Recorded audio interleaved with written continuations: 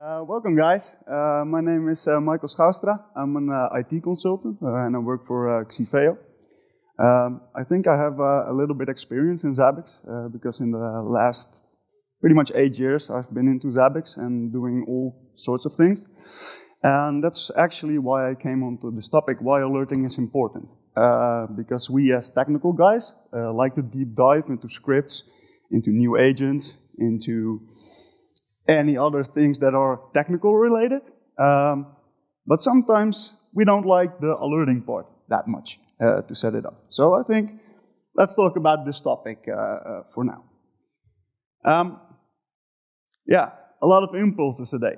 I think that there are a lot of people nowadays who are getting a lot of notifications from any of these platforms, whether it's a notification about a new thing happening in the world, about the coronavirus, or about things going wrong in the world, or your friends contacting you. I think we get a lot of impulses a day. And yeah, how to make your Zabbix alert stand out, right? Because 500 messages a day is not that good for you, I think. And sometimes you miss things. So yeah, I think that alerting is a very important thing. Who also thinks that you are receiving too much messages a day? Only one? So you all configured your triggers properly, nobody gets like 100 messages, you are not in WhatsApp groups. Nobody? Like nothing? Not your child is constantly asking, can I go home? Is the dinner done yet? No? Nothing? Okay, well. Apparently I'm the only one getting a lot of messages then. But yeah, how to make them stand out. And why are they important, actually? So yeah, we spend a lot of time in Zabbix, right? In order to get data, in order to collect data in different ways, whether we do it by an agent, or whether we're actually using SNMP or any other mechanism that's out there to collect data. So yeah, we spend a lot of time on configuring things, connecting things, opening firewall ports in order to actually get the data, communicating with a lot of people, and then, yeah, nobody reads the message. That's the worst thing that can happen. So yeah, I think that Zabbix are the most important messages. Because of course it's gonna notify you when something is going wrong or is about to go wrong. So yeah, since we're in the Netherlands, I think we can compare it to wooden shoes or cheese, that important. And maybe it's a smart idea to align on how you guys are sending your messages. So if you are in a broad team, please talk to each other and align on which medium you're going to use to send messages. What happens if the message is unclear? Well, I think that a lot of people will try to figure out what's going on, try to log into certain systems to still find out what's going on. So the importance of the message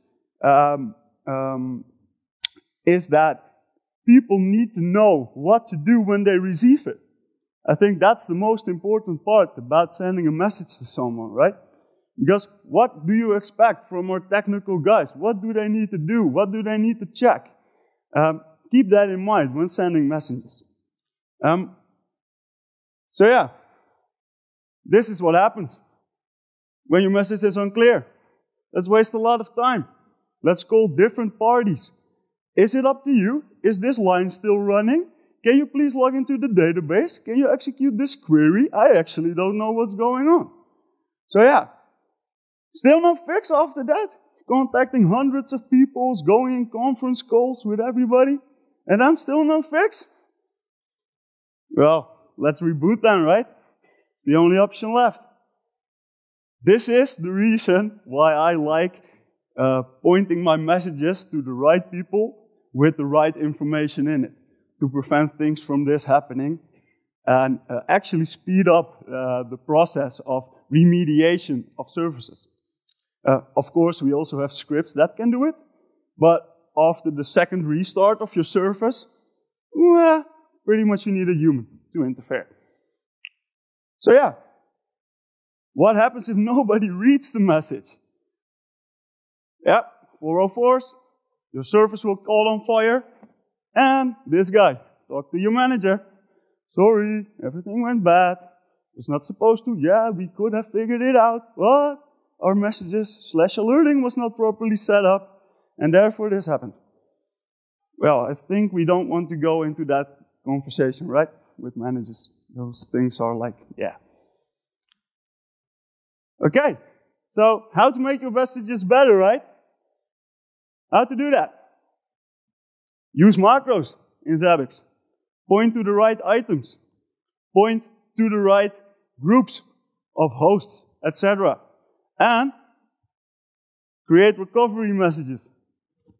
Because, of course, when something breaks down, you also want to get notified when it is fixed again.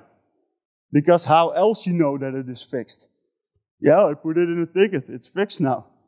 But is it actually fixed? We don't know. Sometimes people just press acknowledge. Recovery messages make sense, right? Think of this guy. He's sleeping. Really, really sleeping. So yeah, some rules on when you are asleep.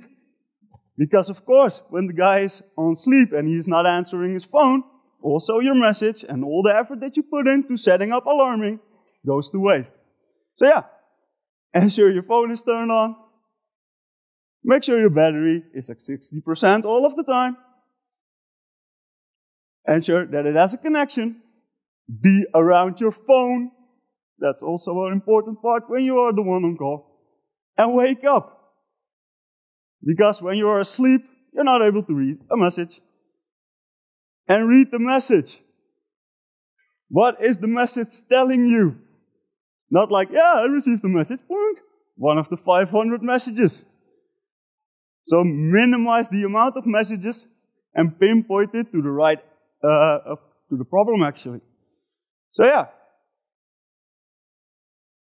And Zabbix has some cool functionalities on this. And it's also extending it in 5.0. So yeah, out-of-the-box functionalities to wake a person up. How cool is that? Well, not if you are the one who is receiving the call, but setting it up is pretty cool, right? Out-of-the-box, things like webhooks, SMS portals, scripts that you fire. So yeah, out-of-the-box functionalities to wake a person up. And we are getting a little bit more functionalities with 5.0. So yeah, but if that still doesn't fit your need, right?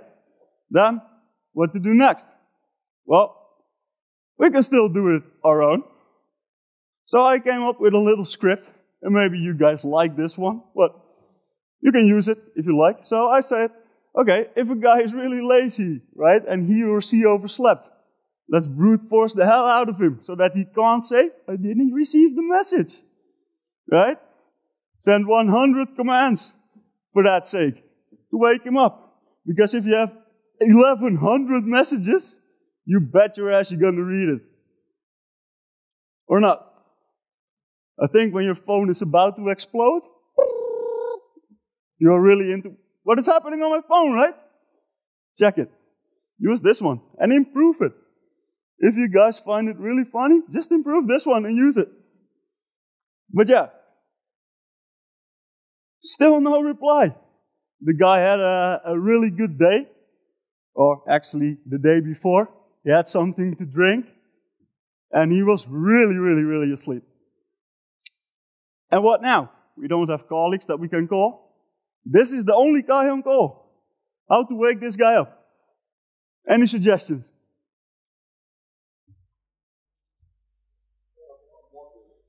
Yeah, that would be lovely. But yeah, that means that we actually need to go there and all that kind of things. And yeah, probably your manager will say, well, it'll take a lot of time. So yeah, I think that we only have one thing that can help us. It will be costly, definitely, and it will be hard to set up. That is I'm going to tell you as well. And also, you have to minimize your message, because it's the gateway of last resort. But the only way to get the message across and to get this guy out of bed is sending pigeons. And actually, it is a supported RFC. So if you guys are really into getting people out of bed, buy a pigeon in order to get the message across. You do not rely on any infrastructure. The guy will fly to the guy and will wake him up. Thanks, guys, and keep using Zabbix. Any questions on this?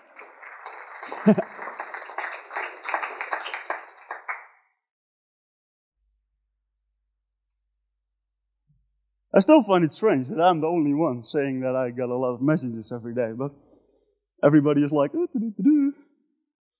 no questions, anyone? Okay. Well, feel free to talk to me afterwards if you guys have any questions on any topic for that matter. Okay? I may actually have a question. Oh, of course. Yeah. So when it comes to Zabbix and configuring Zabbix when you just started using it, how long did it actually take you to get, to that perfect, to decrease that amount of noise to a perfect level? So you're receiving, only messages that you need to. How long did it take you? Was it years? Was it months? Was it weeks? Was it days? Well, it depends. Depends on your infrastructure, of course. Well, I'm talking about you, from your experience, maybe, in your company. Still depends on what you actually want to monitor. And I actually don't think that you need to treat it as like one big IT infrastructure thing. But just make it work for each individual part that you are about to monitor, right? So when we're talking about big companies with a lot of IT infrastructure, don't treat it as one, because it is actually not. We have a lot of databases, we have a lot of network equipment, we have a lot of web servers. Well, you can name it, right? And saying we have all our triggers configured properly, I don't believe that. No, I don't believe that. There is always an improvement to be made, but keep them as separate buckets, right? So treat one entity as that one and try to make it work for that entity. And don't interfere with other ones. That makes it a lot easier to say, okay, we already have 20% of our infrastructure already good in monitoring. That's better than having 100% in monitoring and not alarming. But that's only my opinion. It's like, yeah, I have 100,000 metrics being gathered. Yeah, and I don't alarm. It's like, why? It's filling up databases. It's good when you're in the cloud because you pay a lot for storing the data. Yeah. But that's about it. Anybody else?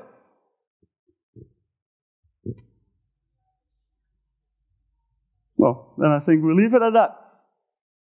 Good, guys.